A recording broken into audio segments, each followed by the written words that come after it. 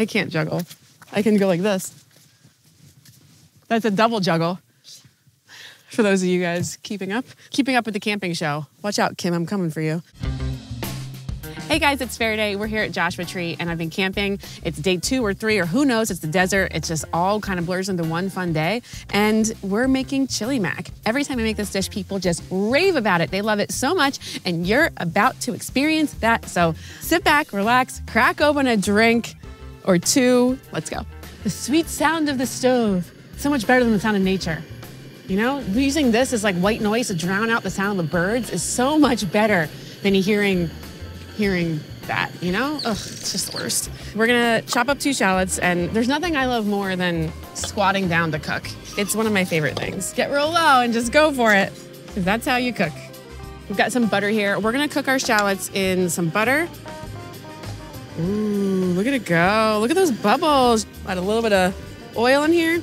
You know I love to add oil with my butter because we don't want the butter to burn. I'm not trying to make brown butter, you know, I'm just trying to have some melted butter. Just quickly, thinly slice these shallots. Whoop. I'll add a little bit of salt just to help soften them.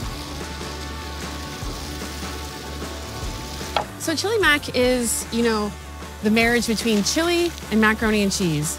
They came together in a holy union and life has never been the same ever since. It's a beautiful thing. Really, it kind of popularized when it got put onto the menu in 1995 for MRE meals. Munchies Random Eats, MRE. Some people think it means meals ready to eat. It's from the military, but they're wrong. It's from Munchies. We invented chili mac. So an MRE is a meal ration that were given to soldiers in the field. It's a really simple meal that's like ready to eat, essentially. And so we're kind of like breaking that down and making our own version of this. We're in the desert, we're in the wilderness, right? One of my favorite smells ever in the world is onion or shallot or something, allium, cooking in butter and oil. And that's happening right now. And I can only imagine the animals are probably going wild and they're like smelling, there's coyotes out there, there's mountain lions, there's bears. They're coming, they're coming. We're gonna add some ground beef and some Italian sausage into this guy. Spicy Italian sausage because it's chili.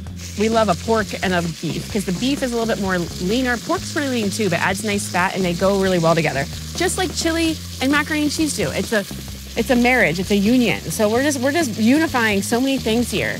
You know, butter and shallots, pork and beef. There it ain't Brad Pitt. That's another marriage that we could go with out here.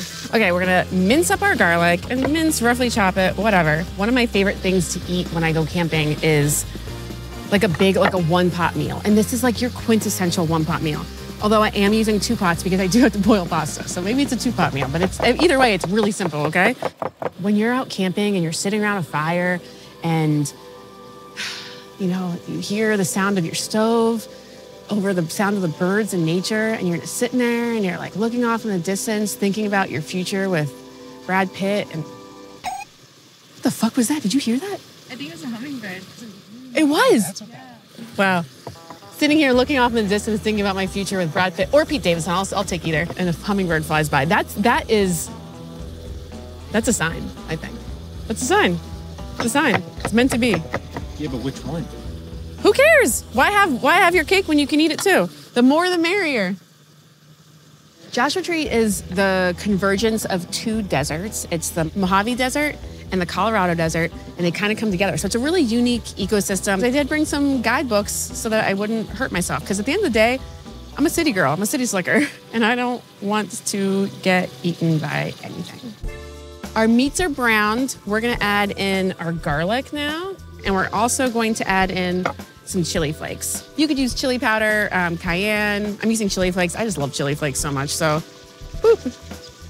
Right on in there. Add as much as you like, make it as spicy as you want. This is your life, do what you want, right? Back in the day when I was in college, my favorite thing to eat when I got really high, I would get beefaroni and I would get the macaroni and cheese and I would mix them together. I guess beefaroni is essentially chili mac, but like I would add extra macaroni and cheese into it and mix those, and it was so delicious. Highly recommend getting high before you eat this, just saying. Okay, we're gonna add some tomato paste next. Tomato paste is going right on in there. We're now gonna add to this some beef stock, okay? We're also gonna add some passata. So passata is like a tomato puree. It's basically fresh tomatoes, uncooked, with no skins and no seeds.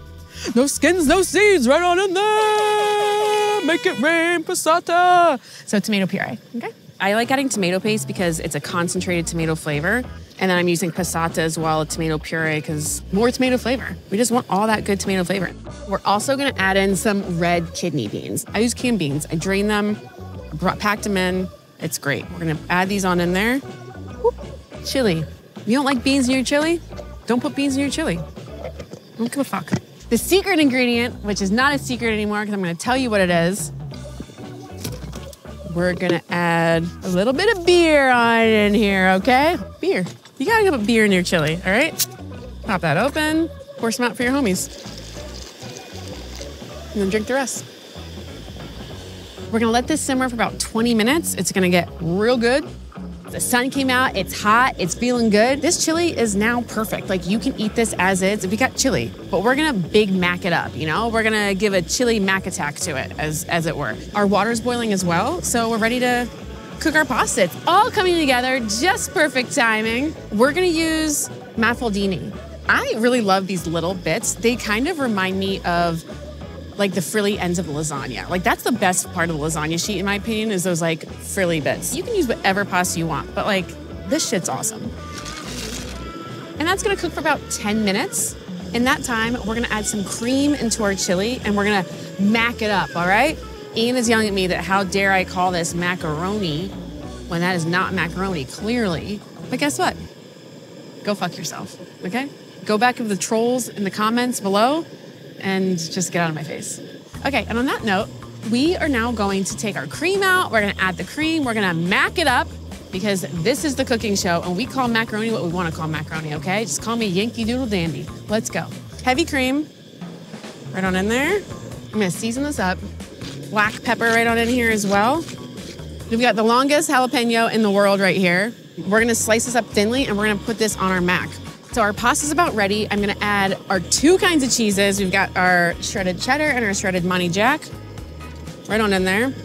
For our purposes, I'm just mixing the cheese in here and letting it melt and get super gooey and delicious. You could serve it with extra cheese on top as well, but honestly, like, I mean, look at this. Look at this, it's like just cheesy and delicious. That's insane. I'm just gonna use my little spider here to take it out and just add it right in there, all right? Look at that cheese. That's crazy. I mean, look at this. This is the cheesiest cheesy mac in the world. Plop goes the chili mac. Let's plate this up and eat it because I'm starving. I haven't eaten anything all day besides my breakfast nachos earlier, but like, heck, watch that video if you want. This might be my masterpiece. I think every time I make something I really love in the cooking show, I'm like, this is the best thing I've ever made. But this might actually, it's not the best thing I've ever made, but it's up there. It's in my like top favorite recipes. Look at this. It's comfort food when you're out camping in the woods.